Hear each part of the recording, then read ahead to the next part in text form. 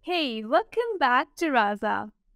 In today's video, we are going to discuss about the Diffusion model. This is a series on generative AI, and for sure, generative AI has captured everyone's imagination in 2022 with stable diffusion, creating high-quality image samples. So let's dive in. So before getting started, I would like to share with you the three papers to understand more about diffusion model. So the first one is the noise and diffusion probabilistic models. So this paper present what high quality image synthesis with diffusion model or with the diffusion probabilistic models can do. And the second one is diffusion models beats GANs on image synthesis. So this goes into deeper into how schedulers work and how you can denoise the things and how it is better than GANs. The third one is learning transferable visual models from natural language supervision. It goes into the contrastive learning losses and the clip data set, how to connect a text to data into image data and what goes into. So all these three papers has been given in the description below to check out. So let's discuss about the diffusion model.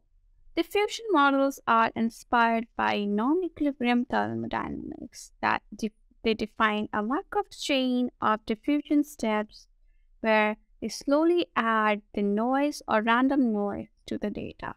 So there are a lot of technical stuff, technical terms like Markov chain and noise. So let's see what that means. So a Markov chain is a chain of events which only depends on its previous event, not the event before it or the event before it. So there's no cross dependencies of events. So t plus 1 will only be affected by the events of t and not t minus 1. So there are no cross dependencies of events, and each event is a random event or a stochastic event. So now after understanding Markov chain, let's understand what does it mean by adding noise to images. So let's suppose we have to construct this image by adding noise in this image at t minus 1. So in this t minus 1 is t is only dependent on t minus 1. That means it follows a Markov chain. And the noise is sampled from a Gaussian. So suppose xt is the output here, and this is the mean. This is the mean that is only dependent on the pixels of xt minus 1 or the events that is in t minus 1 and identity matrix and beta t. So beta t is nothing but scaling, a scaling factor. So what does it mean by adding noise to the images?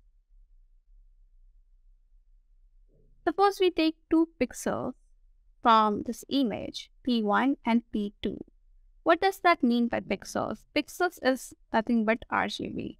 Suppose we are taking only the red channel, that and what is the range of RGB? It's 0 to 255. Suppose we are taking two pixels 150. That means if we make a Gaussian with this mean and this variance, suppose the variance is 10, then it's most likely that the next pixels will occur or exist in this area than these. That means 90 to 110 and 40 to 60. Suppose that will be the P1 and P2 at T. So suppose we keep adding noise to each image, and At certain step, after many steps, it will become unrecognizable which one is the object and which one is the noise, like to separate us like physically. So it is very important to keep in mind that we have to make sure that the two conditions are satisfied. The first situation is that the last image, the sample from this, the noise sample from the last image should be an isotropic Gaussian, and that means it is equidistant in all directions. The Gaussian is equidistant in all the directions. And the second is that it is scaled, the image has been scaled properly with beta. So these are the two situations that has to be followed if we want to reverse the process and make the actual image or train a function or a model that can recreate the image from the noise. So for the function or the model to learn to regenerate the previous image, there are two ways. One is either you try to find the mean and variance of the previous image, and the second way is to model the noise. So noise is predicted in such a way that it approximately is equal to the noise that has been added during the forward process. Now let's talk about generating image with textual prompt. Now we can use Glide to integrate the textual information into image generation with diffusion model. The backward diffusion also takes prompt into account for class conditioning in the diffusion model, guidance on what type of image to generate. Text information is not enough to train, so we came across clip-guided diffusion and inference was introduced. And the idea is to use a model so that it becomes better at generating images with corresponding to the text. Clip is trained to produce similarity score between the text and image, and we will see how Clip works in the next segment. But Glide denoise the image condition on text.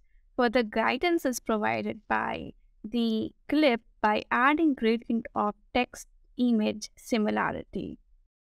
So Clip plays a very important role in stable diffusion and other image generation from text.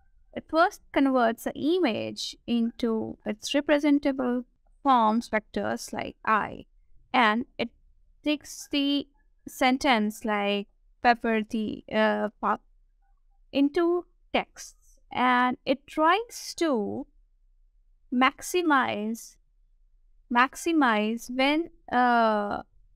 when it kind of gives the description of the image, we can say, and minimize on every other data.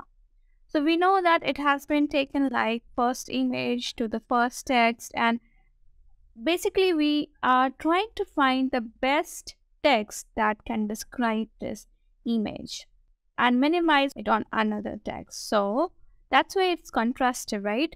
To maximize on the text that it's describing its best, but also to minimize which are not describing it the best. So this is what happens in contrastive learning image pre-training, and it plays a very important role in stable diffusion, DALI, etc. Hey, do make sure to check out the link in the description, which has a collab file that you can use directly with the pipeline and give it a prompt to generate images, like a photographer of an astronaut riding a horse. And this Diffusion IP1NB also is a good resource if you want to play around with the schedulers and generate images with the noise. So there are different examples that you can follow. So thank you everyone for joining this first episode of Generative AI, and do let me know in the comment section what else should I cover in the Generative AI series. Thank you.